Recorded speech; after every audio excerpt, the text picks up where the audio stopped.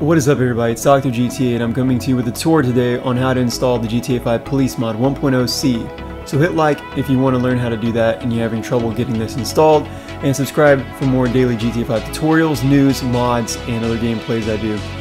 And without further ado, we'll get into this video. First off, you're going to need to navigate to the link in the description of this video, and it's the GTA 5 mods link. There's going to be various links, but I'm not sure which ones yet because I haven't made the video because I'm making it right now. But you're going to navigate to that link, and when you get to there's going to be a couple things in the description of that link that you're going to need to download. First off, you need to make sure you have GTA 5 updated fully to the most latest patch, and by that I mean you need to go to your GTA 5 folder. Mine is Program Files x86, Steam, Steam Apps, Common, Grand Theft Auto 5, and then you're going to need to go to the GTA 5 EXE and go to right click and go to Properties. Go to Details tab and make sure it's updated to 372, 3722. On both of the product and the file versions for GTA 5.exe and the GTA 5 launcher for Steam. And I'm not sure if Social Club has been updated, but you can either have it as 3722 or 3723 on both of them. As long as it's nothing less than 3722 for both of them, that means you successfully have the update for the game. And I want you to run the game first, go in game, make sure you can load it and it works, okay? Single player and online. Once you have that done, you want to exit out of your game and come back to this page, and then you're going to want to go to Visual C++ 2010 redistributable, and you want to download it. Yeah, obviously there's a link right here, you can go to it. Once you download it, you're going to hit this download button right here. You don't want to check any of that, you only want to say no thanks and continue. Once you get it downloaded, if it ever downloads, God, it's taking forever. Okay, come on. 5 hours later, 10 hours later, 2 years later, 5 million light years later, 4 galaxies later.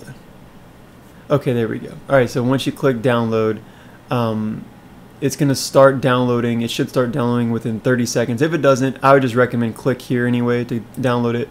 Boom, it downloaded. So once you're done with that, you can exit that tab and go back to your GTA 5 mod tab. You're going to click the VC Redist 8x86 and you're going to run it. If you already have it installed, see it says detected, it does not meet the requirements because you already have it installed.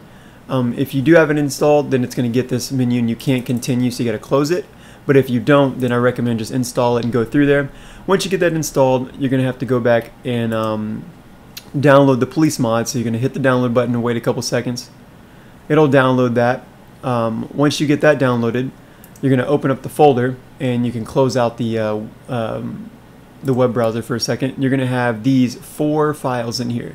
One of them is the radio chatter and one of them is some other chatter. I'm not sure what it is. And then the configuration file, you can navigate to this and it'll actually show you how to set up your name, so you can change it right here. Mine will be Sergeant Wade in the game, so you change that.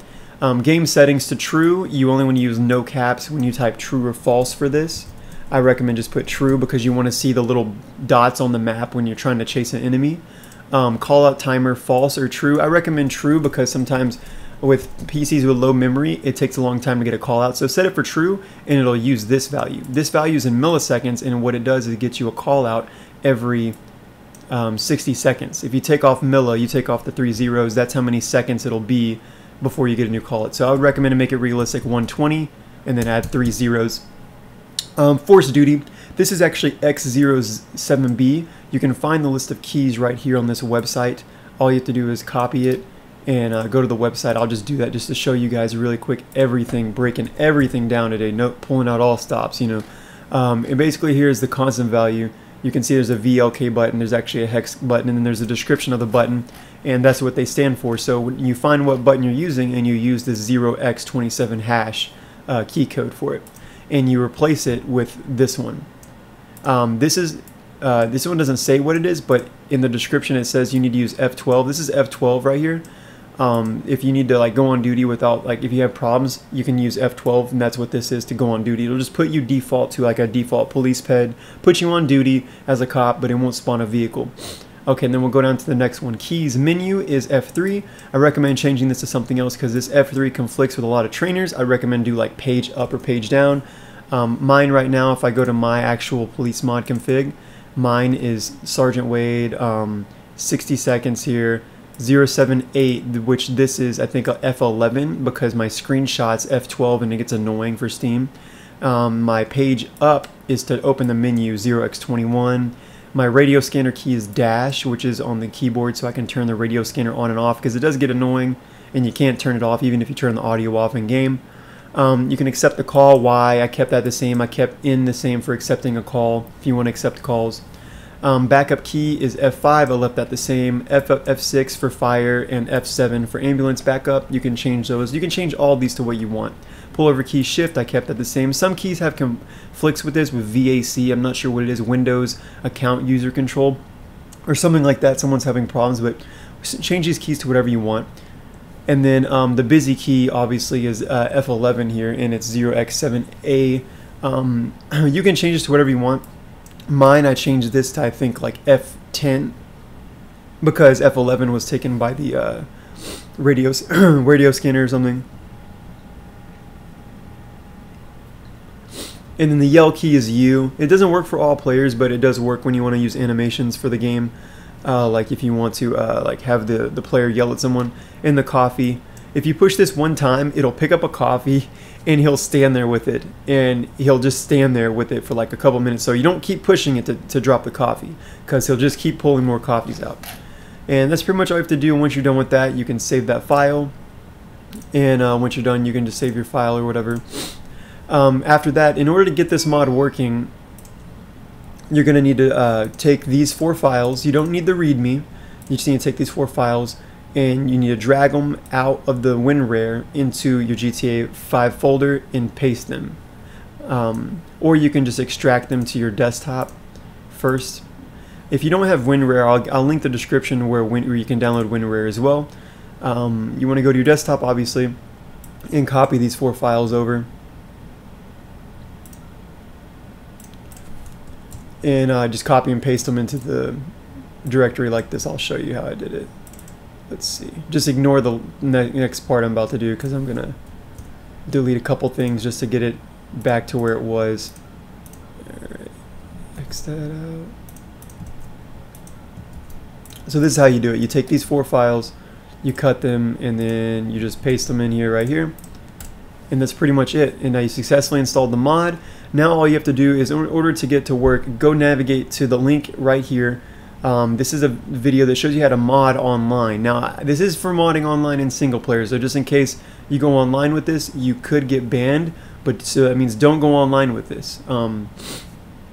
But if you want to play like modding with your police friends online, you could use this online. So I'm just giving you everything you need so you can play the PoliceMod online. I don't think people will get mad if you're playing as police officer online.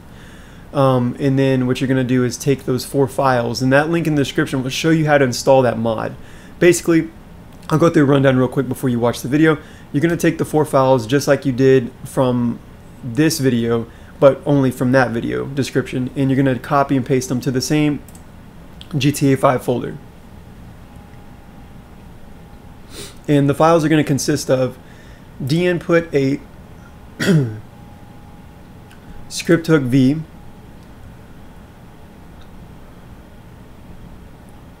the Endeavor trainer, and the config file for it. These are going to be what you're going to use to make money and stuff. These 2 files you do need in there.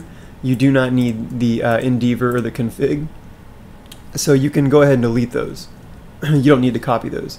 And then the GTA 5 native, that's also in the description, but it's not noted in the video. You need that to spawn cars online. So if you're trying to play online with friends and spawn cars, I'm not sure if the PoliceMod lets you spawn cars online or if it's been updated, but I know that I have to put this in here if I want to spawn a car using a trainer. I have to have this in the root of the directory. It doesn't do anything. It just helps link the cars to download and to update and to spawn online. It doesn't help with anything else, I don't think. But yeah, that's pretty much it. After you're done with that, you're just going to go in your game and play, and it will work. I think that's it. Any questions, relay in the comments. Thanks for watching, guys. Again, if this video helped you in any way, like it and subscribe for more. I'll see you guys later. Get the fuck out of here. Peace. Bye. Go. Leave. Get out of here.